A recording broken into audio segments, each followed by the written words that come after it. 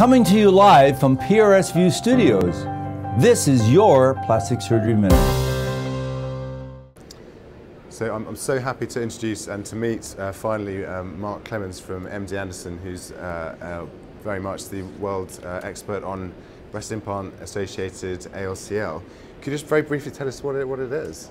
Sure. Well, thank you, Olivier, for having me today. And breast implant associated ALCL is a very rare disease that's been associated with breast implants, and specifically textured breast implants. First came about 20 years ago, but really as we've come to recognize it and look for it, it's become much more aware just in the past year. And what are the symptoms typically if someone is affected? So approximately 80% of patients will present with a large fluid collection around the breast implant. That's pretty symptomatic, somewhere around 400, 500, 600 cc's.